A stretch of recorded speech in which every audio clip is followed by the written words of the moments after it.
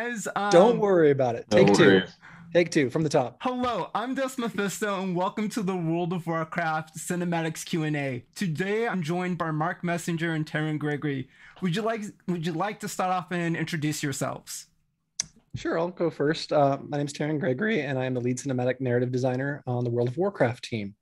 I work on the in-game cinematics, anything that you've seen playing in the world, usually looking like the game itself, all the way back to Burning Crusade and Wrath of the Lich King with Wrathgate, all the way through today with many of the raid finales, trailers, even some of the promotional materials like the Gnome and Goblins that we did, but mostly in the tied in-game content and the real-time content that's been coming to bear more recently. How about you, Marc?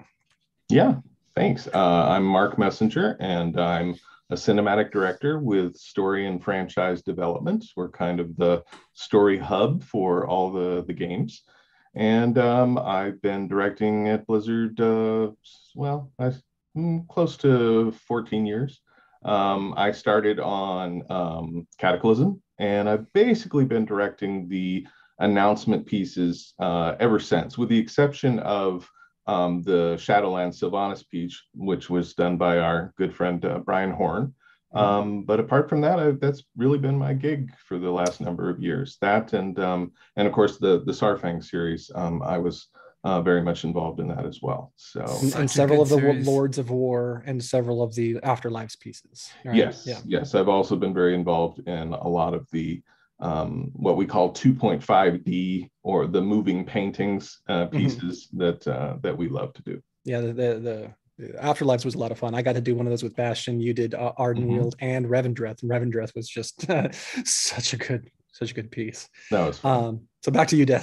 All right, let's go ahead and dive right into these questions. Is there a specific line of thought after Zappy Boi and the community excitement around Zappy Boi that has gone into creating strong bonds to characters we don't know in cinematics? In BFA, we had Tink Tink and her side eye towards Sylvanas, Oh, yeah. as well as now in Dragonflight, we have Watcher Koronos.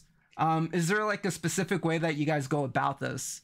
Stony Danza, yes. That's a funny question. That's cool. That's a cool question because, with Zappy Boi, I mean, we didn't see that coming. I mean, we were already working on the Old Soldier film when the whole Zappy Boi thing hit. And we Yeah. were just excited, because it was like, oh my gosh, They're it's liking the on a character. life We're of its already own, we're right? already using more. Yeah. Yeah. Yeah. So I don't know what you think, Taryn. I don't consciously try to, like elevate a character towards being, something that catches on. It's always a function of the story that we're telling. I mean, Yeah. The banner carrier was very much a function of there needed to be somebody standing next to Sylvanas who could hear what no one else could hear when she said under her breath, Right. the horde is nothing, right? That was just important. It was a catalyst moment that we needed in order to make that story work. But that said, then you want to invest these characters with some emotional equity, and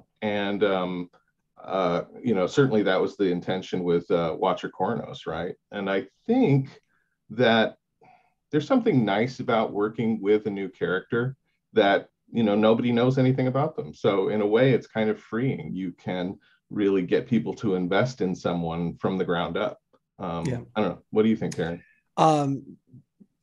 That being said, we are fully aware of what cinematics can do for a character. Sure. Right? Like there's a power to when a character appears in a cinematic, they're instantly elevated. And so some of the more obscure characters, if they appear in a cinematic, they'll jump all the way from whatever tier they were at, all the way right up to B tier, A tier, S tier, just because they're suddenly in the limelight. And we saw that during BFA where Matthias Shaw on the Alliance SI7, he was a, maybe B character. A lot of people knew him, but he'd never had a spotlight. And when he started showing up in the cinematics at the right hand of, all the characters and Gen Greyman and what, he instantly, boom, became really prevalent within the community. And that's a power. And it's a power that we can use to our advantage when we're wanting some of the more obscure characters to enter their place in the prime limelight. So, Yeah. Awesome. All right, so what goes into creating the narrative theme for a cinematic trailer? In Shadowlands, it was very character specific with Sylvanas And then in the Dragonflight, we see it almost very zone specific, so to speak. So it's almost like Shadowlands was setting up Sylvanas as a threat, whereas Dragonflight seems to be setting it up as an adventure. Yeah. I think we first started talking about Dragonflight like a good long while ago, year and a half, maybe even 2 years ago. That's the duration by which we're trying to think about these things in advance. And one of the tricks, I think, with Dragonflight was that it's meant to be a homecoming. The dragons are coming home to their islands, but it's a place the viewer has never been to. So how can we make a homecoming to a place that we don't know? We needed a vector into that. We needed someone whose home it is to welcome them back, which kind of resulted in the Watcher Koronos bit. But thematically, it bears resemblance to Mists of Pandaria, which is another wonderful movie that Marc directed, in the sense that in the wake of Cataclysm, dark, broody, destructive dragons, it felt like we needed to take a breath of fresh air, kind of relax all the hypertension. And I think very much the same with Shadowlands, as far as like, there will be threats, there will be conflicts, but for the first flavor of Dragonflight, for the first flavor of this new land, let's take a moment. Let's get back to walking in and give us a opportunity to discover, what we're going to be facing here, much like we did in Mists of Pandaria. How about you, Marc? I couldn't have said it better myself. Ultimately, I think it's just each expansion has its own personality, and we work with the game team to try to figure out what that is and how best to condense that into something that people can get excited about. What were some of the core themes that you chased for the Dragonflight cinematic as you were putting it together, Marc? Oh, definitely homecoming. Certainly the idea of the land is awakening. And we wanted Koronos to be sort of an everyman. Like he's sort of us, right, going on this journey. So we wanted it to feel very personal. I tend to feel that the dragons are more, I hope this is true, that the dragons are more emotional when you see them because you've been on a journey with somebody who actually wants them to return and cares whether it all works out or not. And we've kept you in suspense for a while. So hopefully you will feel those feelings that, that we feel, that excitement, that thrill, just sort of the rush of this high fantasy icon coming back, so yeah. That was our intention anyway. And really quick, candidly, when we start these movies so long ago, the community hadn't yet started speculating or talking about, what the next expansion is going to be. And so there was a slyness as far as like, we're going to soft hand and like, we're going to wait for it. Now show the dragons, at the end.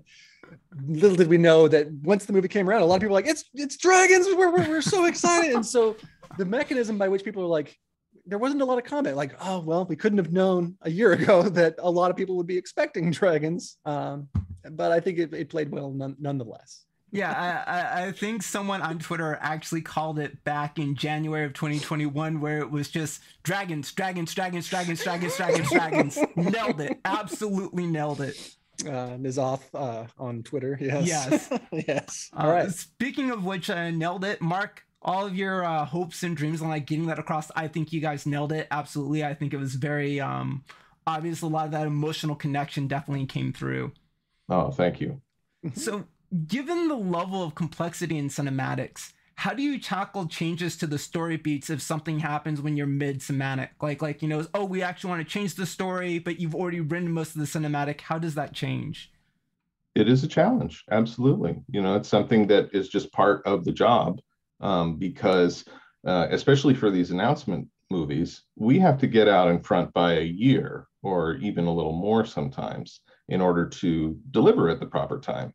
But that means that when we're in our initial story development for a movie like that, the game team is often frantically, furiously working to get the final patch out for the last expansion or whatever. And so they are also in very early stages of development. And sometimes the thing that we thought we were going to do, game development is very organic, and sometimes things go a different way. And it's just a collaboration between our group and the game team to say, okay, look, we've made a change. Now, let's all put our heads together and try to figure out, can we pivot easily? Is this a bigger deal? Is this something that's going to require a big rethink? Or maybe we can solve this, simply through dialogue. That's just part of the gig, really. Right, yeah. Terran? It's a heavily, heavily iterative process already. The movie we set out at the beginning to make is very rarely resembles a whole lot of the movie we end up at the end. And some people might think, well, don't you guys have a master plan? I'm like, the master plan comes from the iteration. It's not something that we're granted, clairvoyance before and then have an architecture. The architecture is the process. The process is the iteration. Finding the story is just as important as building something off the thing. The key is to try to have most of that on the front end. So once you've reached a certain threshold, the later it gets, the more harmful the changes are. Yeah. Awesome. All right. What do you find to be the hardest thing about creating cinematics that connect with the audience? The N'Zoth cutscene is one that seems to have had a lot of mixed reception with the community, despite trying to include the character more. Yeah, it's an interesting subject. On the subject of the N'Zoth finale, we were coming off of the Legion, right? Legion was incredibly, a lot of people have really, really good memories of Legion. It ended very strongly. 7.2, the ending with Kill Jaden, really strong ending. Sargeras stabbing the world. Oh my gosh. It set almost an impossibly high bar for us. And so over 9 releases of the game, we have to try new things. We have to get some variety within what we're creating. So as we were approaching the N'Zoth finale, we had new technology coming on with our real-time cutscenes, being able to harness the player. And it had long been feedback that, hey, I don't like when, say, Thrall steps in and steals the boss. I wish it was me. And so N'Zoth was largely driven by player feedback. That doesn't always mean that it's going to succeed. We were trying something new, adapting new technologies, bringing variation. And some people really enjoyed the idea that their character, and we've heard the feedback that some people didn't like it as much because, hey, I didn't win that. My raid team did. Why wasn't all 25 of us combining together? That's great feedback. We couldn't have known when we were trying it at first. And then we now understand a little bit more the balance between, like, there's always going to be some degree of differing opinions. Some people would love to just watch the heroes do amazing things because Warcraft has done that a lot. Other times they want to feel more included. And I think the only solution to that is for us to continue to try the variety of expressing this different ways. Some are going to work, some are not, but we're always learning every single time. And we hope to bring a lot of those lessons into Dragonflight. Yeah. I will say, going to face the jailer and you cross that bridge and you see your entire guild or raid going right to face him with you, very cool and epic moment, right? It feels very good to see everyone included in that, yourself, but it's that team-driven aspect. Really, really love that. Yeah. Do you want to talk a little bit, Marc, about, really trying to make sure that what you're building is universal, to make sure it's not in the inside baseball? Yeah, I mean, I think that's always on our radar. There's always that balance. We like to say, what if I've only been playing WoW for a week, and I don't know all this stuff yet? Can I still follow this? Can I get invested in these characters that I don't know very well yet? But we also have to make movies that satisfy the diehards that don't, talk down to anyone, So, that is a really difficult balance to strike. And, sometimes we knock it out of the park and sometimes we stumble. And I won't say which times we're which, but yeah, it is definitely one of our bigger challenges. In Shadowlands, during the Judgment of Sylvanas, we saw the first introduction, and at least as far as I know, of real-time cutscenes. So if you were a night elf, your character would be shown when Tyrandes says, "And my people." Are there any exciting ways you are planning to use this in Dragonflight? Yeah, so as I mentioned, WoW has been evolving slowly but surely, end over end, year after year, in every different facet. It can be challenging, an 18-year-old game is going to present unique challenges compared to a game that's probably doesn't have to be built on all the layers of the tree that WoW has been on. But it does grow organically, and in-game cinematics have, come from when we had in-game videos first introduced with the Wrathgate, and then it was around Legion where we started doing some of the in-game real-time scenes with like Illidan's Origins, I think was the first series we really did. Very simple scripted scenes. They caught on, and then we saw more of them during BFA. And then Shadowlands, I think we turned to refinement. We realized that there was, some issues with either the age of the engine, and we've been looking for tools to enhance that. And the first one we saw was at the very beginning. It was an experimental test when Anduin held the line in the maw. That was we really duct tape and baling wired that together. Can this work? And when it fired, and there was the cinematic Anduin turning to the player and saying, "Go, get out of here," it felt like, oh, this is the future, right? This is where we want to go. But it's still early, right? I refer to that as that was an experimental rocket ship. Now that we've proven that it can work, we need to build the infrastructure around it to make sure that we can use it more without breaking ourselves. And so throughout Shadowlands, we tried it a couple more times while we were still doing major beats with the video pre-rendered technology. And then we felt really confident going into the Judgment of Sylvanas. This is where we're really going to see if it shines. And both scenes running 5 minutes long were done entirely in real time with cinematic characters, cinematic animations. And a lot of people were convinced that this just looked like an in-game cinematic, like you guys did it the rest of the way. And so we consider that very successful. And we're very, very much looking forward to continuing the trajectory and bringing more moments like this during the Dragonflight experience. Using every tool at our disposal. That is so awesome. I am incredibly looking forward to that, because when I heard about this, it added a whole extra layer to WoW. Like, you actually felt that more immersion.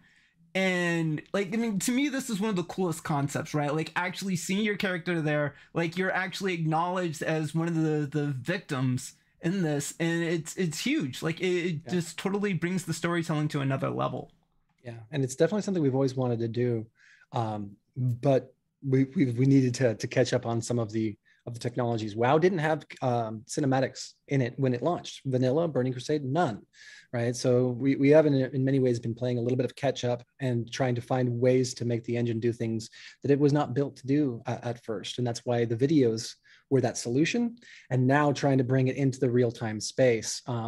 It's going to slowly evolve, and there will be evolutions that are going to happen in the future that I hope even get people even more excited. But little by little, time by time, WoW is an ever-growing, ever-evolving product. Awesome. So similar to 4 earlier, there's been huge technological advances in the game with cutscenes. Are these baked mesh animations, or have you taken face rigs fully into the in-game engine? It's a very, very technical question. I think for the most part, it does just bake out the caches. I don't think our rigs exist in the game files, but let's not get too down into the weeds on that one. Yeah, this is something I don't know anything about. It's just a question that I saw from some like all good cinematic enthusiasts. Machina, right? Like Machinima. Machinima, yeah. But like, this was something they were excited and interested about, so I was like, I'll try and ask it, but I don't. Good. Are there any plans to do something like the Shadowlands Afterlife shorts for Dragonflight? I was just in the recording booth earlier today, so the answer is yes. That is definitely happening. They've been wonderfully successful. We've loved what they've done all the way back to Xiao Hao, and the way that they provide additional context and additional groundwork. We're definitely going to be seeing a series like that, the 2.5D motion paintings for Dragonflight. Mm-hmm. That's going to be awesome. Like, I can just imagine it now for each of the different Dragonflights. That's going to be really, really cool. So in the cinematic, we see blue glowing water when Watcher Koronos awakens 10 years later. This is Azerite, right? And in the cinematic, Alexstrasza says, "You will feel our return in the waking of the land." When we see this, so like, is that not? Because I know this has been kind of a question in the community as well. Well, yeah. The land is waking up. It has been healing. Like, think of all the stuff that Azeroth has gone through in the last few years, between the sword, and then we did everything we could to help stem the wound, siphoning the poison out of it with our artifact weapons, and then dealing with the threat of N'Zoth and all of that stuff. Those have all been things that have been hurting Azeroth, and yet some time has passed, and now maybe she's starting to feel a little bit better, and the world itself is starting to become more vibrant. And then, Marc, the question was, how is that vibrance going to affect the island? Yeah, I mean, our intention was always that it was simply bioluminescence, because everything is waking up. So all the organisms in the water around the coast are coming to life. I mean, I think it's perfectly fair to have guessed that it was Azurite, but that wasn't actually our intention. Gotcha. Yeah. One of the things that I've heard from the community was specifically that it was supposed to be symbolic of each of the flights. So you start with the blue, and then you saw the flower blooming for life. Like, that was one of the other theories that I saw as well. That's cool. That's cool. I don't know if anybody caught the little ribbons of lit nebulas in the clouds as Koronos is trying to pull the two blades shut. And in the distance, in the clouds, you see little bits of color of the aspect colors. That was also intentional to give us that feeling that they're out there, they're banging on the door, but they don't know how to get in.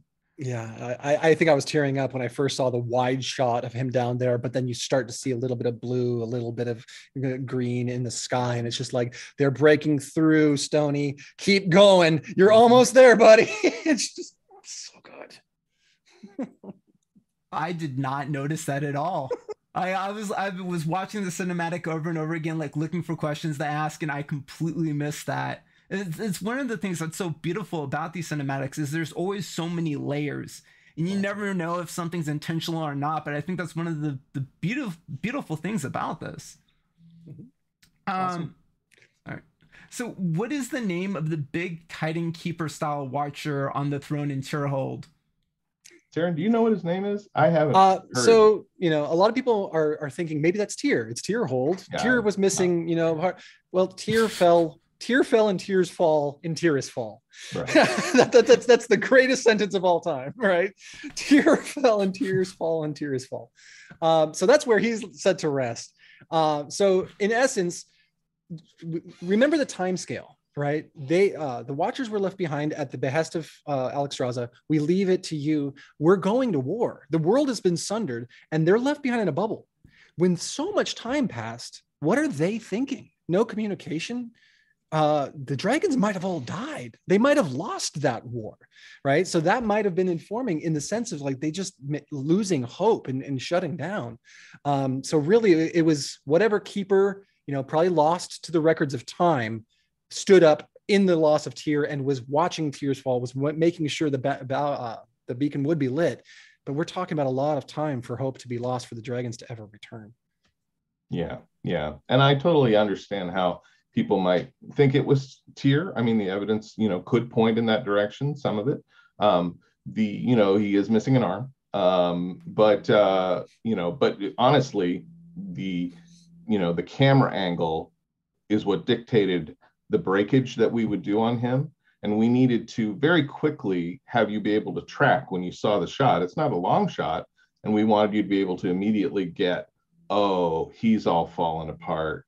Yeah, he's not there. Coming back. Yeah. And so losing that arm was just like the most obvious thing that we could do to show breakage. And so that's because they're made of stone, so we can't make them skeletal. That would just be weird. Gotcha. Okay. I wasn't sure if there was some kind of like intentional parallel, like just, since Tyr lost a hand as well, right? And we have like a lot of Norse mythology themes, so it seemed like there were some parallels there that might have been intentional, but okay. I feel it because there's like a million intentional things that we do, and then there's a whole ton of other things that are just necessities or just artistic choices, and who knows which is which. So it's good to ask, I guess. Gotcha. Given the problems of the pandemic, was there originally a plan to do a cinematic series in the same line of the Saurfang ones for Shadowlands? Is this something you'd like to do again in the future? Well, we love doing those movies. One of the highlights of my career The pandemic didn't really enter into it. That has not been a huge issue, I think, in that way.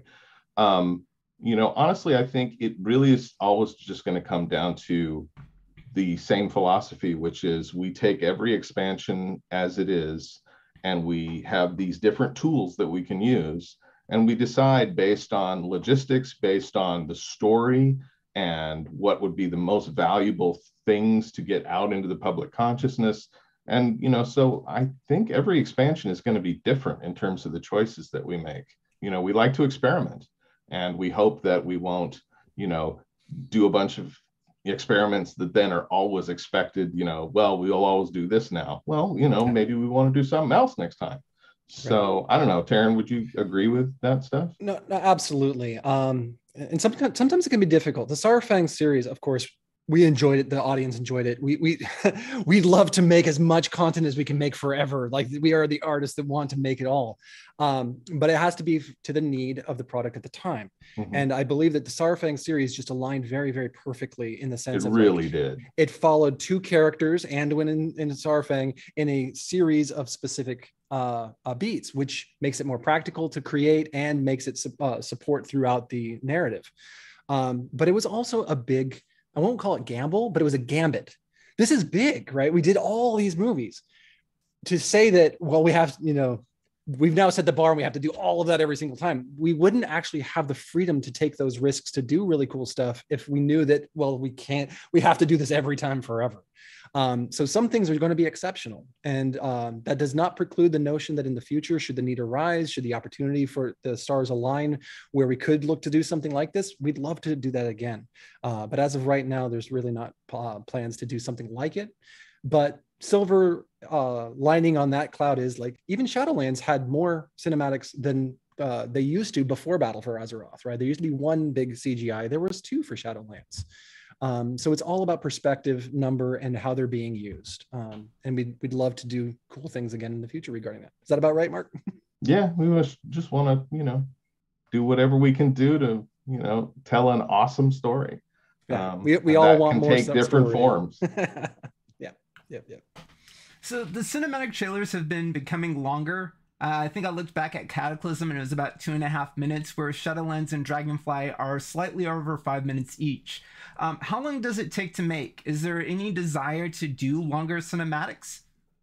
Well, the first part is that it takes usually a little less than a year, somewhere between 9 and 11 months to get one of these done, from first iteration, where we're just talking about the idea, to when Blizzard Video actually delivers all the final frames. I think they've gotten a little longer over the years because they've become a little more story driven than they used to be. Cataclysm has a story, but it's a trailer. I mean, it's pretty simple to follow it. It has one through line, destroying things. Whereas, things like, the Sylvanas piece or the Koronos piece, or, even the Battle for Azeroth trailer, which I think is one of our most successful ones personally, certainly at balancing excitement for both the Horde and the Alliance, and making sure that there's equity on both sides, and yet it doesn't feel like, I hope it feels kind of effortless the way that, that it all came together. But, even that movie was starting to get longer because, it wasn't just a trailer, it was a scene, So I think that's kind of what happens, is when you start to go a little more narrative, a little more story focused, then it requires a little more time, because emotionally, I think your emotions only work at a certain rate. Like, you need to process something, and it needs to go into the right centers of your brain, and it needs to, then, get that thrill, So I think it just takes a little longer with those movies. Yeah. All right. Absolutely. And just as a pen on that, we did have an opportunity to make a couple longer, IGC's in-game cinematics for 9.2. I think people probably noticed that when we leaned into Sylvanas and Uther, right? That movie was much, much longer than many of the other IGCs we've done. But this goes back to the earlier question about when it's needed, right? There's times when the story demands more time, that it needs this touch in order to get across what we need to do. And that movie was definitely up there as far as like, we're tackling this subject matter between Uther and Sylvanas. We're not going to push this all the way down. As someone in our story room always said, 10 pounds of story in a 3-pound bag. Well, maybe we can get it into a 7-pound bag, right? But that's why that movie ended up being, like, I think 4.5 minutes long, which rung up there with the longest movies we made, like The Wrathgate. So it's always what we feel the story needs to be to tell the story effectively. And as Marc said, to absorb it. So cool. Awesome. One last question before we have to go here, and it'll be a short one. Is there a reason why shadow form doesn't persist for in-game cutscenes with characters? That's the last question. Is that not short? Oh, no. yeah. It's a great last question. I'm sorry, I didn't mean to be. It's like shadow form. I was not expecting it. That's what I meant to say. I was not expecting that to be the last question. Well, it's very character specific. Yeah. So for the real time cutscenes where you see your player in the game, behind the scenes, on a game engine level, you're not actually seeing your character. It kind of clones the scene. And so you're seeing a shadow apparition of yourself in the cameras. We call them local actors. And those local actors have to be able to inherit all the parameters from your character. And some of the, there might be a bug. This might be a bug. Thank you. I'll talk to our designers about like, hey, why aren't the scene script actors inheriting the appearance from priests when they're in shadow form? We'll look into that. Maybe there's a technological limitation, but it's also affected things like whether you're in animal forms or if you have enchantments on your weapons, right? Like these are all things that have to be inherited correctly by the shadow version of yourself in the scene. And yeah, it's classic game development. Little ticky-tacky things you would never think about come to bear as far as like, oh, I see how that might go awry. Carbon copy and pull it off. You don't get the whole newspaper on one side. You just get the bits that stuck. So cool. I hope that is interesting. Yes, actually, that is very interesting. Marc, Terran, that's the end of our time together. Thank you so much for joining me today. Yeah. I cannot thank you enough. This was an absolutely fantastic interview. And I hope you both have a wonderful day. Sorry, go ahead. Thank you so much, Des. This was our pleasure. For the opportunity to talk to all of you. Thank you for showing up and listening to us geek out. I hope you all enjoy Dragonflight when it comes around, and stay